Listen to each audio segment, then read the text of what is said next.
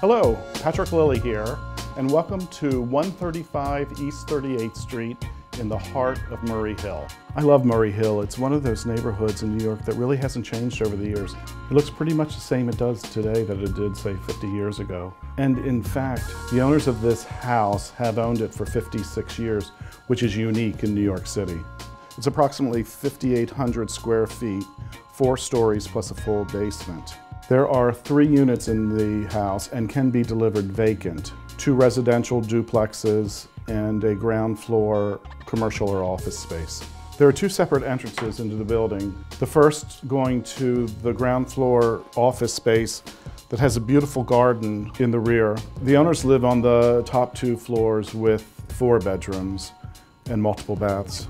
Besides being one of the largest houses in Murray Hill, the house also features multiple exposures. Many of the rooms in the rear of the house have 3 exposures, and quite a few of the side rooms have 2. The light is exceptional. I really love this home, and if you'd like to see it, we'd be happy to take you through. Give us a call.